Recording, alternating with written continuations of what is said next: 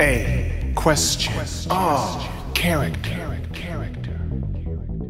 Heihachi is the ultimate daddy. Heihachi is heir to the Mishima clan and heir to the hair. Heihachi's mustache is spiked. Heihachi's eyebrows are spiked. But this is youthful Heihachi. Heihachi is now old, but still daddy. Daddy has a company to reclaim, Mishima Zaibatsu. Although current leader and grandson Jin is missing, finding Jin is not his top priority. Instead, Heihachi decides, I'll just take over the company myself. Knock, knock. Heihachi continues the Mishima family tradition of betrayal. Mishima are taught this at a very young age. For instance, Heihachi spent quality time with his son Kazuya, sending him on a field trip right off of a cliff. Betrayal. Heihachi fears nothing. People, bullets, missiles, kick. Most people avoid lava. Heihachi fights within it. Most people shave it off at a point. Heihachi grabs the hair gel and spikes what's left. Barely anything. Nina is Heihachi's trusty sidekick after he beats her into being his trusty sidekick. Heihachi prefers to settle debates with his feet, foregoing diplomacy. He beats you, you work for him. It's the Mishima way. Heihachi dresses of a king, a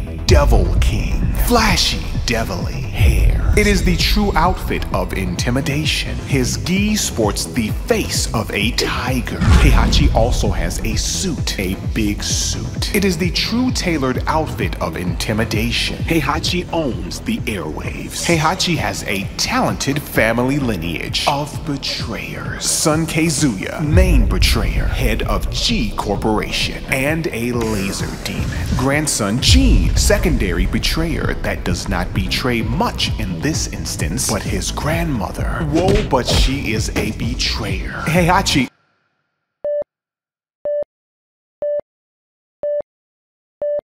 kills her, she's dead. Kasumi performed the ultimate betrayal, attempted mariticide. Therefore, Heihachi commits uxoricide. Heihachi adores inappropriate laughter when his future co-workers attempt to kill him when melting buildings with satellite lasers. Kazuya's demonic form may lead one to believe that Heihachi has demonic sperm. Fallacious assumption. Mommy is the devil. Heihachi's semen is of the Lord. In fact, Heihachi fathered an illegitimate hero named Lars, just to prove his point. Look what I made from sex. Completely demonless. Heihachi practices Mishima-Ryu karate, enhanced with the power of electricity. Lightning bolt punch. Lightning hammer. Heihachi performs the guillotine chop, bending you over his knee as punishment, becoming the ultimate daddy. But instead of spanking, he chops your neck. Heihachi laughs during the shadow step. Evasion is hilarious. Heihachi is surprisingly agile for a man of his wrinkles. You wouldn't believe that he is a day over 78. Heihachi seeks to completely betray his son. Tossing him off a cliff was just not enough. Heihachi must prove that Kazuya is a demon and that he is the bearer of truth. Nothing will stop Heihachi. Not an army.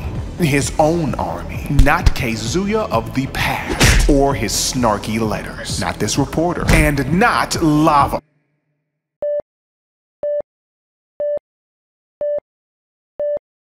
Well, maybe lava.